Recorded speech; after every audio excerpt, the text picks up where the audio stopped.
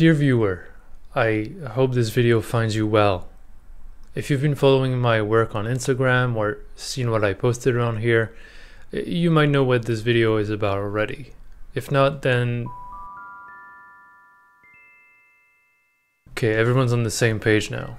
At some point in every hobbyist's life, there's a moment where they realize, oh, someone made this thing. A version of this small thing was on someone's desk at some point. And that feels nice. Whether it was made on the computer or by hand, it's still a tiny piece of someone else in a way. I first got that feeling when I got my hands on some classic metal Warhammer minis. I guess the weight also had something to do with it. It felt like a ghost of the sculptor was here in a way. From that point I got really excited about independent sculptors and casters. There is actually a vibrant ecosystem of people out there making miniatures, either for their own games or for other people's, or just because sculpting is their thing. These are from Gardens of Hecate. I got them a while back and I still need to paint them, and they're just one of the examples of the amazing things that you can find out there. But buying cool stuff just wasn't enough for me. As I started interacting with sculptors online, I started wanting to go a bit beyond my own hobby habits. Kit bashes and conversions are fun, I'm not giving up on that, but I wanted to make things that were truly my own. But also, I have no money, and sculpting minis is much cheaper than buying them. I like Turnip28. I made another video about that game, and statistically, you've watched that one already. The army that I'm building, the Red Ribbon Society, needs 6 gardeners. None of the conversions that I was thinking of were really scratching the itch, so that was the perfect excuse to make 6 whole minis from scratch. I had some experience with sculpting little things in my conversions, but making a whole guy was a different thing altogether. Turnip seemed like the perfect setting to start the journey. Since any of them were a little janky, they wouldn't look too busted compared to the state of that world. Right, to make a miniature I'm gonna use this list of gear, and I'm also gonna keep a budget list so you can see how cheap it is to actually start sculpting. First up is steel wire. This one is 0.7mm wide, and honestly that might be a little thick for our purpose, but that was the thinness they had at the hardware store. Cork is the best material to make handles, and you'll find another million uses for it. Putty, the stuff you will actually sculpt your minis out of. Some really fancy people who can, afford an oven, will use polymer clay as well, so use that if you have one. Pliers and cutters. Don't use your hobby clippers for this one because you will destroy them. I would get some thin ones as they will be used to bend stuff with a fair bit of precision. Lube, to make sure your putty doesn't stick. Clay shapers to, shape clay. These bowl shaper things. A hobby knife. And your favorite shivs. I use tools that I made myself quite a bit. This one is a chopstick with a needle green stuff to it. And this one is a pencil with a paperclip filed into a point that I've attached to the top. All of this amounts to roughly 40 euros, assuming you have none of this stuff around the house already. But you watch this channel, so you probably have some of those supplies already. Or you can borrow them from someone who does. Right, you have your gear, now let's start. The wire makes the most important part of your sculpt, the armature. The armature sets the pose and the proportions of your mini, and it will anchor it to your handle. The one I'm making here is for a human figure, but you can really tweak it into any shape.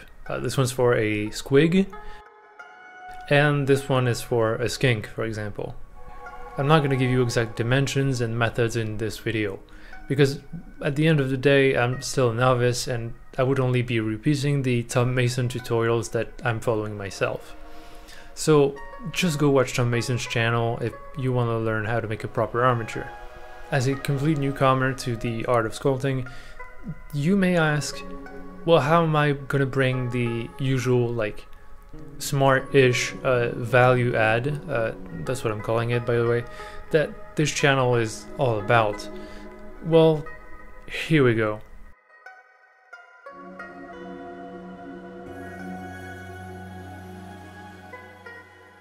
So my name's Jacob. My making name and Instagram handle is Banhus Miniatures. Hi, my name is Lex. I'm 20 and I sculpt miniatures. I think the first thing I did when I got back into it was I bought a box of plastic what are they called? Cultists, Chaos Cultists. And then and a few other bits of plasticky toys that I found, and I think because I was so inspired by Honesty, I think I was kind of, I remember sticking like dried grapes, like some grape stalks onto one of these plastic things, and that was probably the first little combination of a found object and a little figure that I did. Just inspired by them really, and then other people as I went along, and so yeah, in the early days. I can't really remember when I first got into sculpting. I'm not a big collector of like Warhammer figures or a player, so I've never had like lots of Warhammer figures like in the modern day sense. So I got quite into metal miniatures and had a bit of a problem on eBay, so I deleted the eBay app off my phone. I think by getting into that, I think probably because of Instagram, and just revisiting the world of those metal, hand sculpt miniatures, I just kind of completely fell in love with that aesthetic, and and the typical thing that a lot of hobbyists say, just the qualities of a metal miniature, and the way in which they were sculpted, and the sort of organicness of those. It started out with Warhammer, like a lot of other people. I think it was the Primaris and Death Guard, like box set for like 8th edition, I think. Yeah, I think. And my dad got the Primaris, and I got the Death Guard, and like from them I just started converting, and then eventually started sculpting on like gross pustules and blobs all over them, and I just got better from making all these weird mutants. Like a few of my early ones, like I got a Primaris Marine and I stuck some blobs on his shoulder and like did a tentacle instead of a hand, and it was pretty bad, but like, I was just starting out, and he's since been chopped up, sadly. But when was kind of the first time you actually like made a whole miniature from scratch, if you can remember that? I can.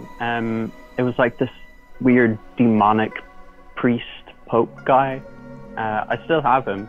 I don't have him with me. He's back at home. But I can't remember exactly when that was. That was, about 3 years ago. Yeah. I think during like summer, something. I was like really on a kick of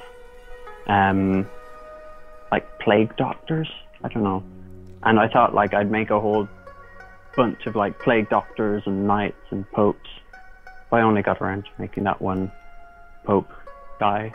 I'm still proud of him though. Like I got some teeth in, and like I did his individual fingers doing that. I think it just kind of came from wanting a miniature, so I just make it, Yeah, I think that's a very relatable feeling. Just like, I don't want to buy like a $70 kit, and let's just make it, And it's just kind of fun to do that. Yeah, and it's so like cool to realize you have, at some point you have that power to just say like, yeah, I'll make it, it's fine. Like Milliport is €4 a thing, and like I can make a bunch of miniatures out of that. And first voyage sculpting really probably was fairly kind of abrupt going into trying to make something. I didn't have a big period of converting miniatures with sculpting, and that's for no kind of reason other than I didn't have lots of figures to convert, and I wasn't making an army or anything like that, or a warband. So I think I'm looking at it now. I think I just kind of went in to try to make a goblin, I think, or a little goblin, and I think it was in like maybe 2019, to be honest. Okay, yeah. Actually, yeah, it's I think I got some magic sculpts first, and played around with that, and then kind of the whole green kind of magic sculpt that felt quite accessible, and then I got some green stuff and mini parts, and got into using that, and so yeah, it was just, it began with, I began with a goblin. I think they're quite forgiving. Yeah, they're a good gateway. Like I see a lot of people like do like a little horrible gremlin man that's like 20 millimeters high, and that's perfect because he's gonna have like a weird face, and he's gonna have big proportions, so it's a very liberating thing to sculpt. In this episode, I'm gonna show 2 gardeners. I've done another 4 to practice before this, and the stuff I'm doing is actually pretty repetitive. For these guys, aside from the tea theme that I was rolling with, I wanted to do some classic field worker figures. These are a staple of the nationalist movement that gripped the 19th century, and while I'm not trying for a naturalist style, the poses, the clothes, and the color were really good inspiration. From that starting point, I drifted to a handful of pastoral scenes that I had in mind. This crow lady is from a Magic the Gathering card, and this one sitting on a fence was inspired by the start of my favorite movie. Of the 2 we're making, I posed this one to look like Van Gogh's The Reaper, because it's such a dynamic piece, despite being a very simple standing pose, that I felt it would translate okay to my still limited skills as a sculptor. The other one is going to be one of my teapot men, like his 2 brothers here. He's crouching near a campfire while the water boils. The first thing I do is usually bulk out my armature with straight green stuff. I do the legs first because I might want to repose the arms before they're locked in. These big long bits at the end of the arms are used for weapons and equipments. I will clip away any that I don't need, and attach extra wire or paper clips where I want to extend the tool. The hands will cover up any unsightly transition between the different wires. For some reason, my next step for each of the minis that I've worked on so far has been to make the shoes. I don't know why, but I like starting that way. I'm not a shoe expert, but I can make some shoe-shaped things with the help of the art I got my inspiration from. The same goes for all of the outfits I sculpt. Fashion blogs and old paintings are a real goldmine for good silhouettes and outfit ideas. I keep going up blocking in the rough shapes, not really worrying about the details at first. Like with kit bashing, this is all about doing it in layers. I'm either using straight milliput or milliput mixed with green stuff, depending on how much I want to blend it with its surroundings and how much I want to sand it later. This squatting guy needed a little extra, and I thought, given the horrible conditions of the world of Cyst, that he would probably need an umbrella to protect his fire from the elements. For the blade of the size, I really don't care about the janky shape of the putty I'm putting on. I'll come in later once the milliput is cured and whittle it into a proper sharp blade. Play is a big thing for me, and I think the idea of play in all of this, and I think that's where kit bashing is so popular and so enjoyable. And when I do occasionally just do pure kit bashing, it is wonderful because it is just pure play with things, and you can do the same with found objects, really. And I mean, not just for making things. I mean, I've got drawers full of found stones which I can use to texture sculpts.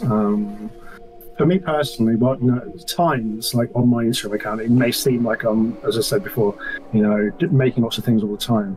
But to be honest, a lot of my hobby, and I've spoken to other people who would say the same, a lot of my kind of making world is purely mental, thinking about what you're making, and then extending it to when you're going out into the world. And I mean, I've always been someone who enjoys looking at things, when I'm walking around and finding things on the ground and things. But if you kind of give yourself permission to kind of play in this world of making miniatures and figures, and kind of say, well, when I go on this walk, I'm going to just keep my eye out for something which could like remind me of something.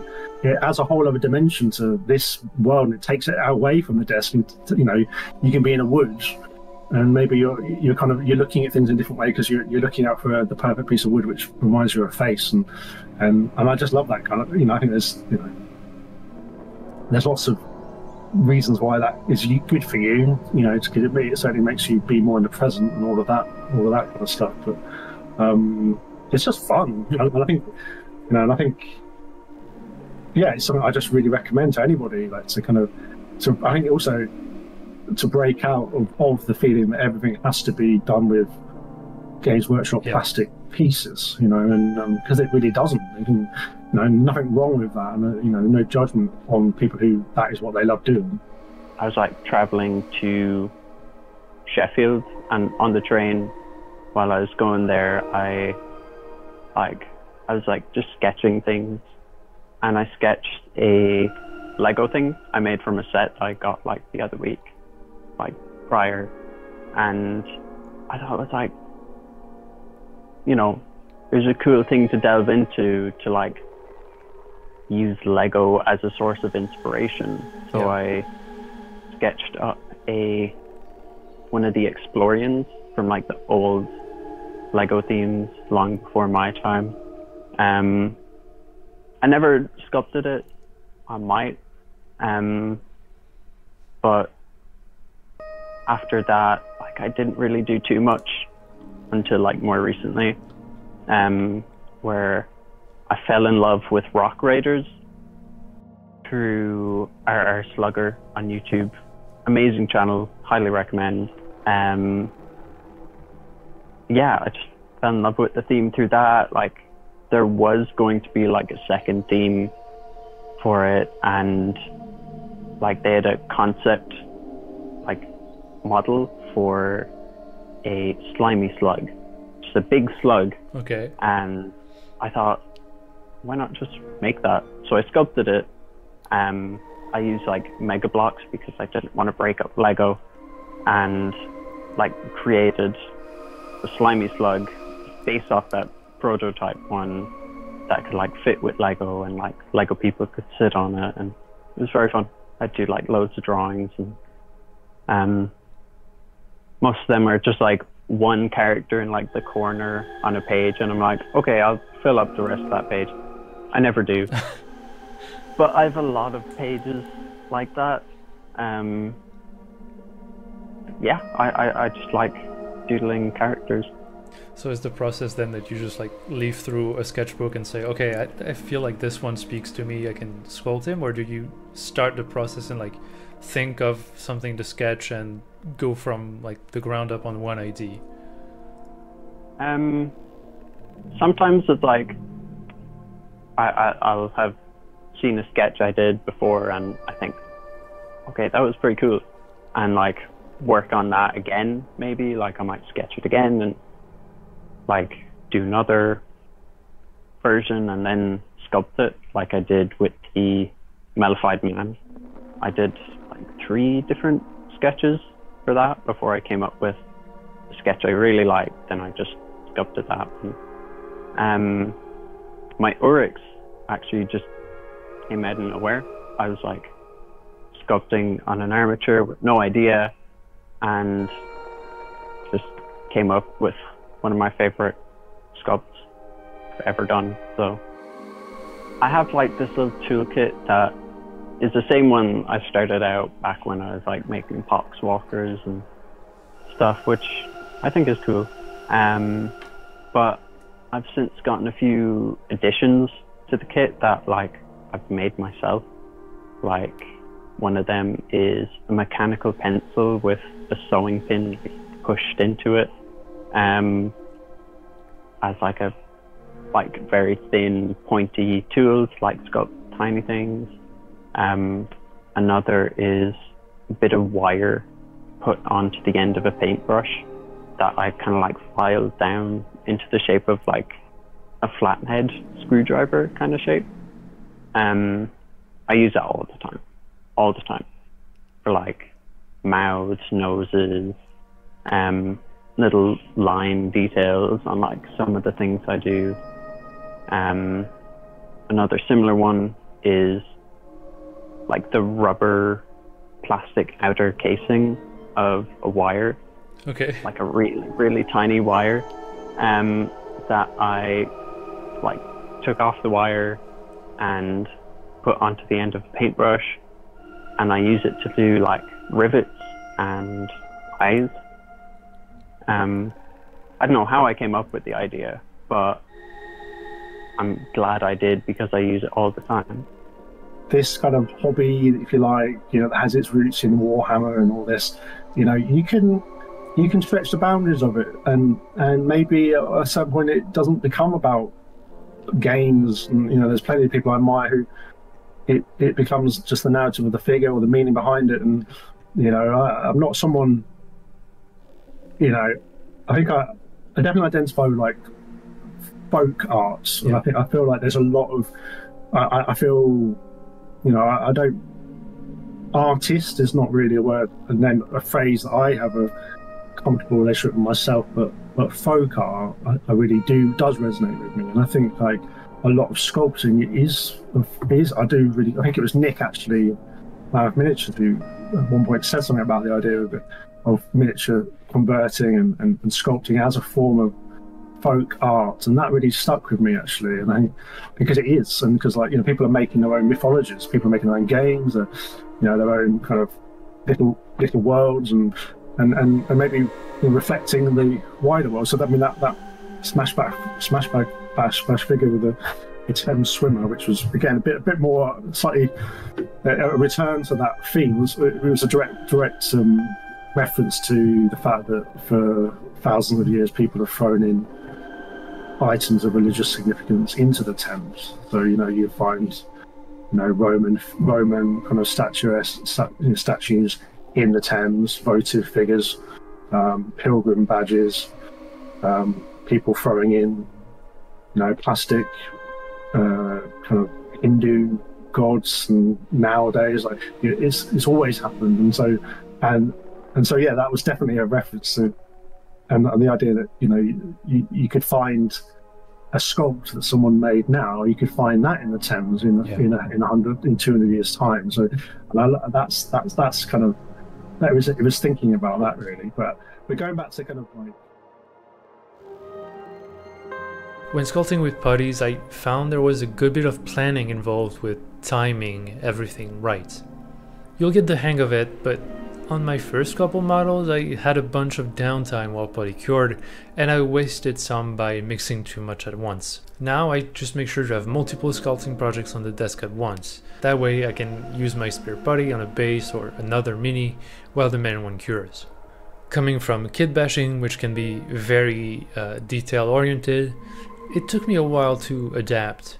These models are small, like really small, and I want them to be painted at some point. So I don't want to over-design and over-detail my models. Whenever I caught myself thinking about adding extra details or texture, I just asked myself if I couldn't just paint that on. And usually that prevented me from going overboard. Still, it's kind of scary to have these big flat surfaces with nothing going on, but it's just more readable and more fun to paint in the end. As these two take shape, and as I look back on the first four, it's pretty clear to me that I've gone a little beyond the official look and lore for Turnip28.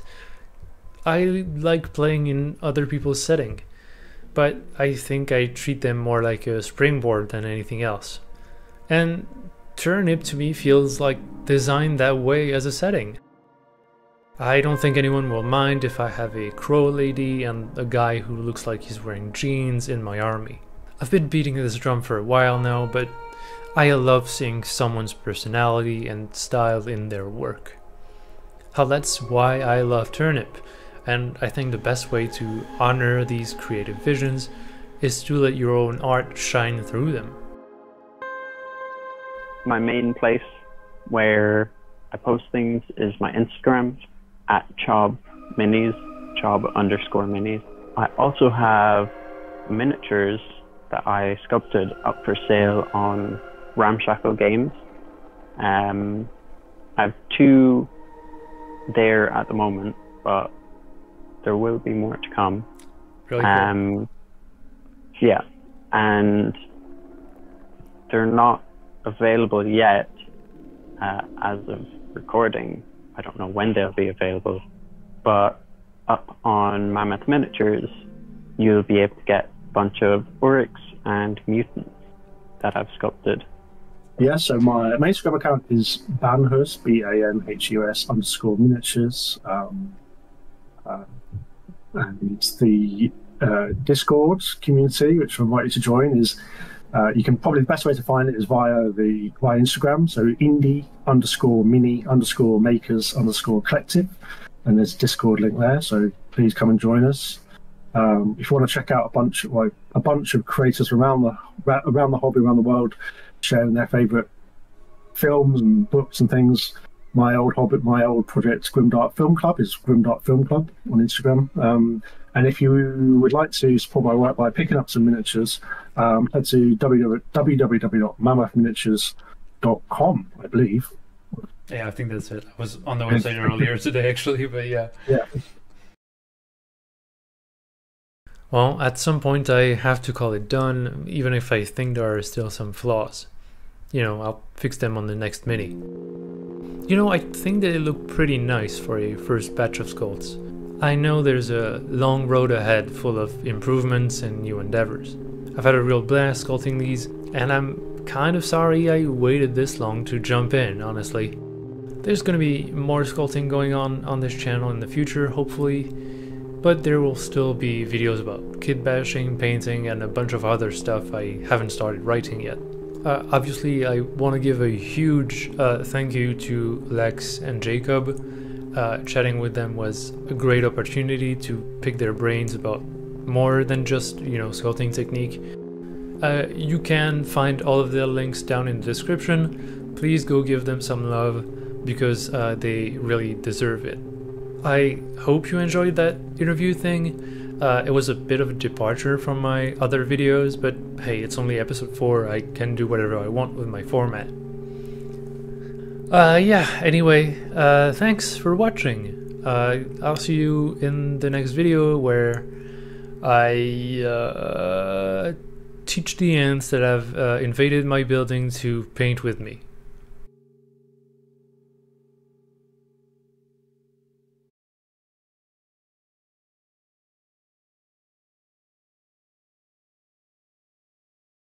Oh, hey, it's a letter from Tanner. I wonder if it has anything to do with the Shield Slam results. That would be cool, There's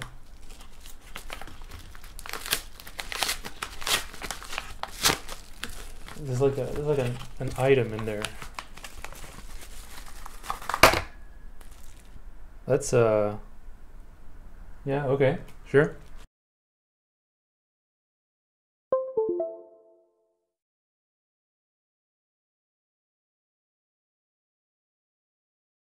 Ah!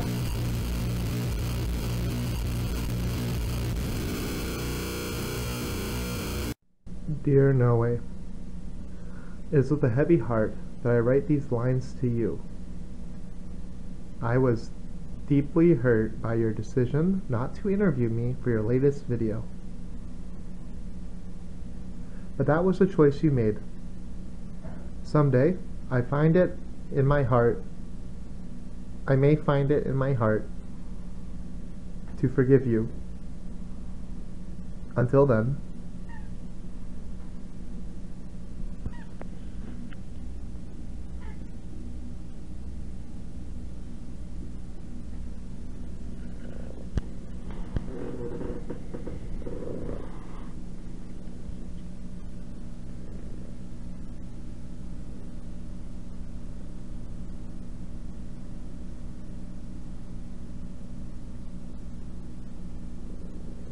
Tanner.